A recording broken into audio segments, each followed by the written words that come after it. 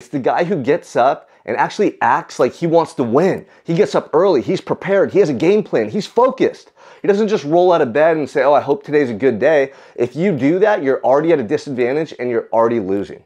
If you want to be a winner in life, if you want to have a winner's mindset and be unstoppable, you have to prime yourself with that first hour of the day so that you can go crush it for the rest of your life. Let's go.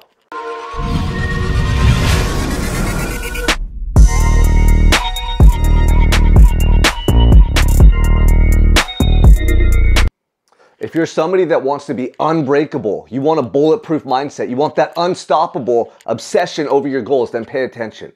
I'm somebody who's come from a broken home. Both my parents were heavy drug and alcohol addicts, right? I saw my mother overdose several times before the age of 10.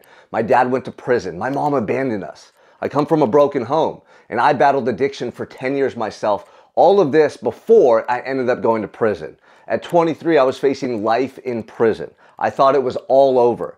And I've been challenged every step of the way to rebuild my life to this point. I'm now 35. I have a 7-figure coaching business. I speak on stages all over the country sharing my story and my message. I have a beautiful family who I envisioned and prayed for all those years ago. And I want to share with you today what has been the one constant in my life that has enabled me to grow through my adversity, to overcome all my challenges, to never let those circumstances stop me or define me, and how I've been able to truly create a life by design that I love.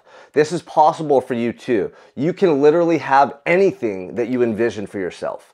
Any goals that you want to obtain, any results that you want to materialize in your life can be yours. But you have to focus on this one thing that I'm about to share with you. This is what I've never, ever broken on in my journey over the last 12 years, and that's my own personal development.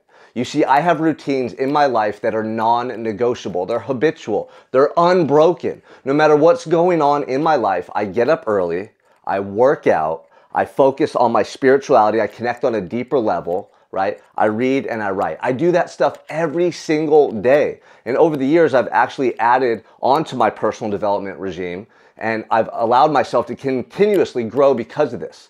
But here's the thing, you guys. Back when I was using drugs and alcohol, back when I was playing the victim mindset and saying, poor me, I wasn't doing anything to break free of that stuck point, right? So when both my parents left and I was just in ruins and my whole world came crashing down on me, I actually made my situation worse by turning to drugs and alcohol, by hanging out with the wrong people, by doing nothing that would help build me up and move me out of that position. And that's what a lot of people do in life right now. If there's a financial crisis or business is slow or there's discord in your marriage, instead of doubling down on the actions that are going to move you out of that stuck point or that low point, you do things to try to escape and numb the pain. You drink more at night, right? Maybe you're on your phone more trying to check out. Maybe you're seeking entertainment. You're seeking pleasure. You're not doing something that's going to help you to actually move forward. You're doing things that are going to keep you stuck.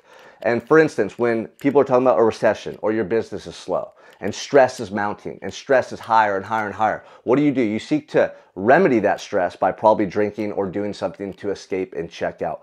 That's never going to serve you, okay? You're not growing through those circumstances. You're actually sabotaging yourself, and you're failing to learn a lesson that's going to help you later on in the future when you're in that same predicament. So what you have to recognize is you need daily non-negotiable actions that you stick to, just like you do in a business. Just like you do in your business where you're organized, you have systems, you have to run your life the same way. And I'm going to break down exactly what you need to start doing right now to grow and develop yourself mentally, physically, spiritually, and in all aspects of your life, okay? This is where you start. You start with the morning process, the morning routine. When you get up in the morning, it sets the tone for your entire day. Now, I didn't have a morning routine. I didn't know anything about this until I was locked in a jail cell. When they put me in that jail cell and I had absolutely nothing, I would wake up in the morning and immediately I'd be confronted by negative thoughts, negative emotions.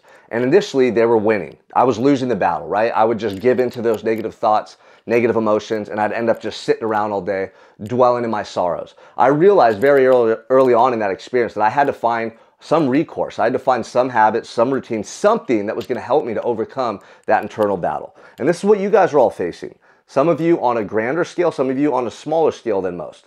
But here's the thing, if you can't win that initial battle, you're not going to be as successful as you want in life.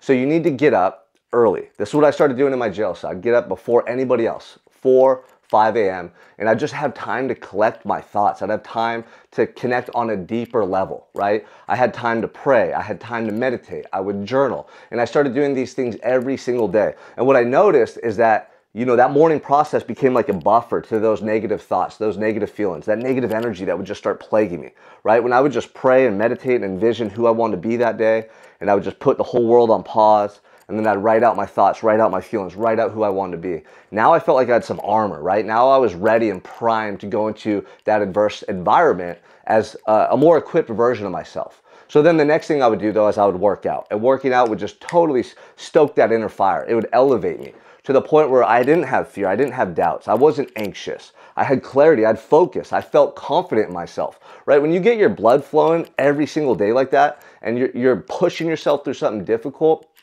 you don't have negative thoughts and feelings in those moments. You feel really good about yourself. And so why would you not do this every day? Because you go into the day as that person versus the guy who's already anxious, versus the guy who's already stressed out, versus the guy who's not really primed and ready to crush it in the day. And this is what so many of you are doing.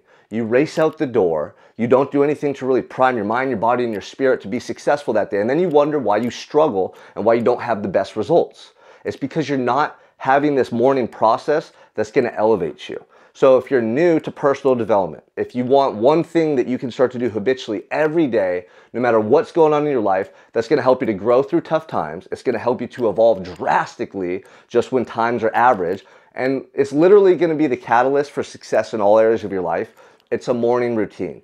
Get up an hour before you have to talk to anyone or do anything. At least 30 minutes. Give yourself a good 30 to 60 minutes. Get up and just sit there and be still. Be present in the moment. I like to sip coffee and just let my mind come alive. I think about my life. I think about my journey. I think about things that are important to me. And all of a sudden, these ideas and thoughts start to emerge within me. Then I write them down. I write down what I'm feeling that day. I write down the man that I want to be, right? I make those affirmative statements like, I am going to be a good man for my family. I am going to be positive. I am going to be focused. I am going to be patient. Whatever I am feeling in that moment, I write it out. I bring it to life through those words, right? When you write something out on paper, now it's just not a thought or a feeling, but it's something tangible. You can see, you can touch it, right? It changes the way you process this information. And then the last step is going to work out. Working out is the catalyst. It takes all that energy that I've cultivated internally and channels it into a positive endeavor that leaves me feeling proud of who I am. At the end of that workout, I'm left feeling accomplished. I'm left feeling proud of who I am. I have momentum for the day. And then I go into my day and I attack my goals. Now, imagine the guy that does that every single day for 5 years versus the guy that's inconsistent or doesn't have a morning process. Who do you think is going to be more successful? Who do you think is going to have more control over their lives, over their emotions, over their daily endeavors? It's the guy who gets up and actually acts like he wants to win. He gets up early, he's prepared, he has a game plan, he's focused. He doesn't just roll out of bed and say, oh, I hope today's a good day. If you do that, you're already at a disadvantage and you're already losing. If you want to be a winner in life, if you want to have a winner's mindset and be unstoppable, you have to prime yourself with that first hour of the day so that you can go crush it for the rest of your life. Let's go.